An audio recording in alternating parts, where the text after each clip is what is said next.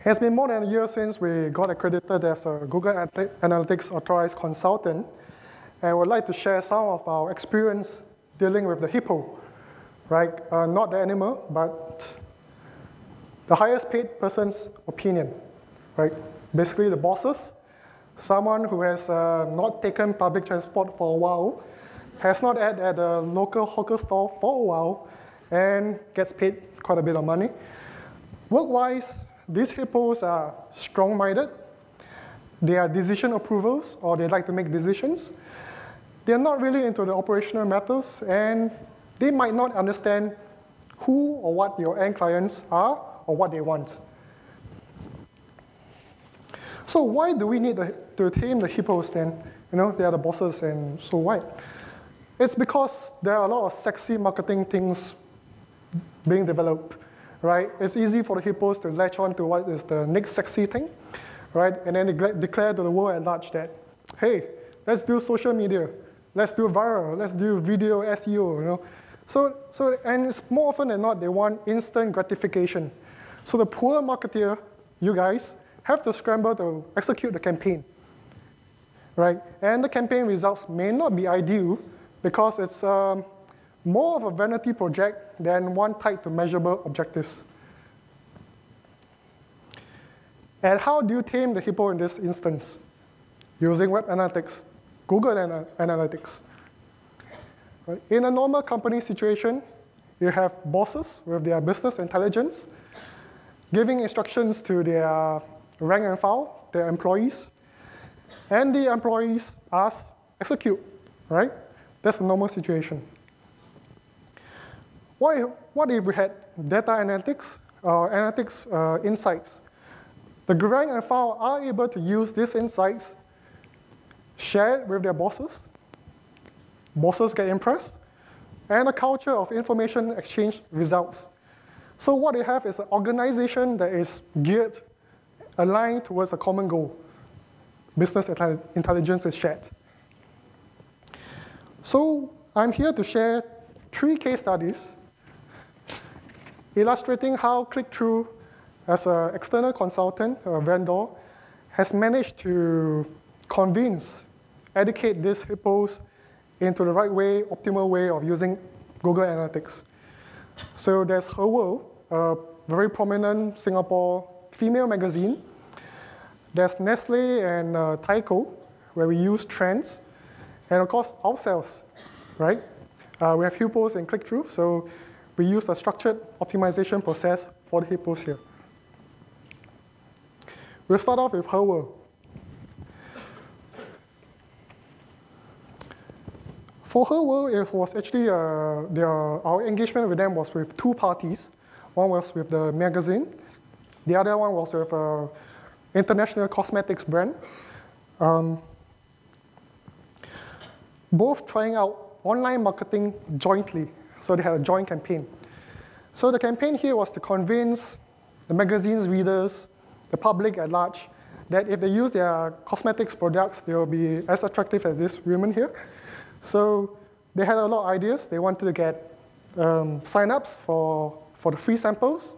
They wanted to get testimonials from these people who got free samples. And they want this group of people to join a reality-style competition, right? Like Survivor, et cetera, but with beauty products. So the challenge here for us as their vendor was to get normally reticent Singapore people, women, to sign up online, you know, come up forth to use these products. And how was the marketing plan executed? Right?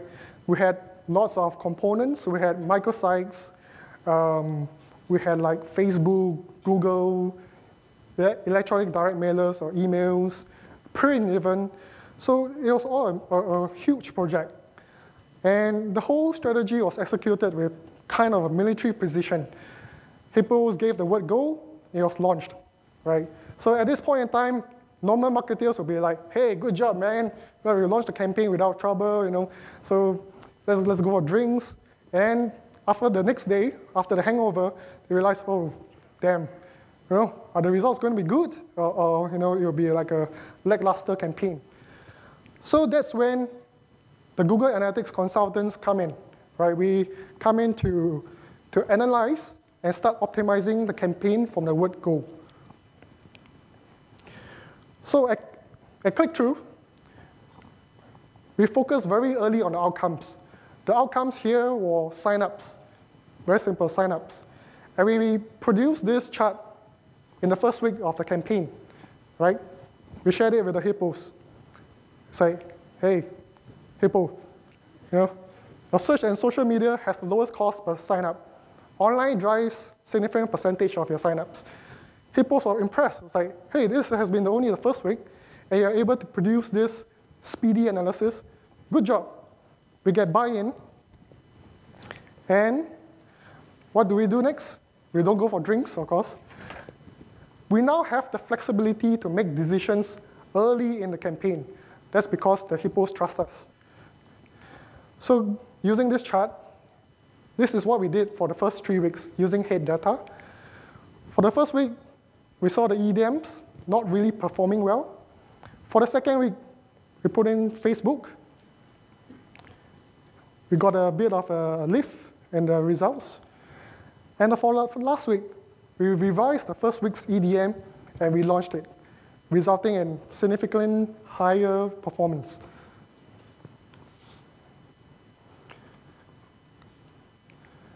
So going back to the first EDM, you will notice which had to be improved. We went to the HiPPOs, the team, and told them, hey, your first EDM sucks, right? So, and then we had the data to back us up because, hey, this is what the data says, your EDM sucks, okay? So on normal occasions, the designers, the people doing these EDMs will be like, what's with that, man, right? They get sensitive. But our results bore through because the confidence was with us. We made the changes, and the latter EDMs, the second stage EDMs, performed 33% better in conversion. So comparing these two versions here. Which comes to the first tip. Deliver reports and analysis that drive actions. That's what we mean here. Tie findings to outcomes early, provide recommendations, and you can get buy-in from the HiPPOs, from the bosses. And thus, HiPPOs are now transformed into the cute, tame animal you see here. Second case studies, Nestle Tyco. Nestle is, of course, into food and beverage, Milo and what have you. Tyco is a very big conglomerate. So we deal with one of the brands, ADT, working on fire and security systems. So this group of clients, they're very savvy into online marketing. And they are so savvy that they are data obsessed, right? They could be mathematicians, finance people, accountants. They really like to drill down into the figures, right? They seek solace in figures and numbers. And more often than not, they get distracted from the macro campaign objectives. For example, they like to look at page views, visitors on a daily basis, right? They like to use multiple web analytics platforms, Kiasu, So they use Omniture, they use web analytics, they use Google Analytics, web trends, core metrics, and they like to use lots of Excel sheets. So there are stacks of Excel sheets, in their database, telling us, hey, let's drill down into this point now. So we had to cope with all this data overload. So how do we do this? If you look at this graph here, what can be inferred? Right? There's a peak early in the stage, and then it sort of dies off in the funk. So if the HiPPO comes along and sees this graph, and say, Adrian, I think we have to really drill down into what's happening at the last stage. But if we show them the results as compared to the previous month's one, the current month's one being blue and the orange one signifying last month's results, and then we have a different picture. Results are good because there's significant improvement over the previous month's results. HiPPO comes along again, sees the results. Hey, we are doing a good business, right? Doing well. And then there are annotations, as described by Stephanie, to provide extra linkage between external events and the peaks and the troughs you see in this chart. So, a second tip for taming the HiPPO: compare before and after effects. Show signs of, why do you compare before and after effects? Is to show the success, the change that demonstrates the hard work you're putting in. Show signs of diminishing returns. What happens if sometimes we tend to focus too much on a certain campaign and there's a diminishing returns? By showing that graph, HiPPOs could be compelled to move on to other more interesting projects. And finally, if your HiPPO likes a lot of web analytics platforms, show them similarities of trends from these different platforms, right? They should correspond. And my last case study, it will be ourselves, clickTRUE. clickTRUE was formed from Hardware Zone. So it was one of the early .coms that was very successful. They have hardwarezone.com, one of the better tech websites in this region. And they were bought over by Singapore Press Holdings, right? So these HiPPOs are now bigger HiPPOs with the prize money. And they have this new company. So they're pushing for their own marketing campaigns to drive click-through. So they had the standard objectives. They wanted to get maximum exposure online. They wanted to achieve X number of signups per month. And because this guys running click-through, right, they ran Hardware Zone for 10 years. So they have a certain idea of how to run online marketing campaigns. They have that wealth of experience to tap on. So our initial assumption was that we could trust these HiPPOs. They obviously knew what they were doing. So we responded to these HiPPOs' wishes reactively. So what happened? They made changes to the website because they are so tech-savvy. They made changes to the website, landing pages on the fly. And they had multiple OKRs, objectives and key results, right? From branding one day to signups, to page views, to time spent on site, whole lot. And the result was my team couldn't keep up, right? We were overwhelmed with all these different requests from all sorts. And we could not clearly analyze and define the drivers. It comes to the last tip we have here. What we did was we looked into ourselves, took a stock take, and developed a structured optimization process. So we defined each stage of the marketing campaign, and everybody, including the HiPPOs, had to follow this process, right? So no jumping of the gun, no relying on previous assumptions that, hey, let's do this for this marketing campaign. And by using Google Analytics, we measured, analyzed, and optimized in that sequence each of the HiPPOs' suggestions and ideas. So structured process.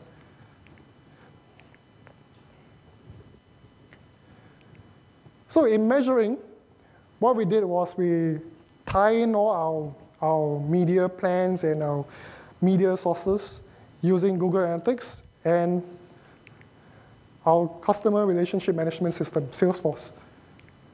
Okay? And this made our marketing team very aware of the impact of their marketing campaign to the success of the sales team, because they could see the opportunities coming in, the leads coming in, and whether it translates into business for click-through. So everyone now was aligned on the marketing campaign. The next stage, analyzing. Right? So what we have here is we had different individuals working on different parts of our campaign, be it search engine marketing, search engine optimization, right? Print ads, websites, referrals, magazine insertions, what have you. So each member of the team was in charge of analyzing their contribution to the marketing campaign. So what we did as an example was this print ad. We had a series of print ads in the newspapers. We analyzed, through putting in vanity URLs, redirects, we're able to track the visitors coming from our print ads, right? So the person in charge of this was able to say that, hey, for this day, it worked better for us for the print ads, and for this publication, it was very much more effective. And after all this analysis, we go back to HiPPOs with the recommendations. So we do not just test or just implement these recommendations, we test. And we set up experiments to determine the best recommendation or variants of a recommendation. So we make changes to let's say, the ad copy by color, by text, right? We make changes to the landing page. And a plug for Google here, we use Google Website Optimizer. So through this sequence of measurement, analysis, and testing or optimizing, our results were clear to see. We had unique visitors grow to our site by 524% over the 5 months. Our leads improved by 500% in 3 months. And this was due to everyone working in a very structured process towards achieving success for the marketing campaign. So, a checklist again, or recap. For handling the HiPPO that is new into the online advertising, deliver reports and analysis that drive actions. For HiPPOs that tend to be more savvy and very into figures, use trends. And of course, for the very savvy wow HiPPOs, the click-through HiPPOs, adopt a structured optimization process. And this concludes my presentation. A copy can be found on this clicktrue.biz/masterclass. If you have questions and answers, you can Twitter it. And of course, we'll be tracking the response. Thank you very much.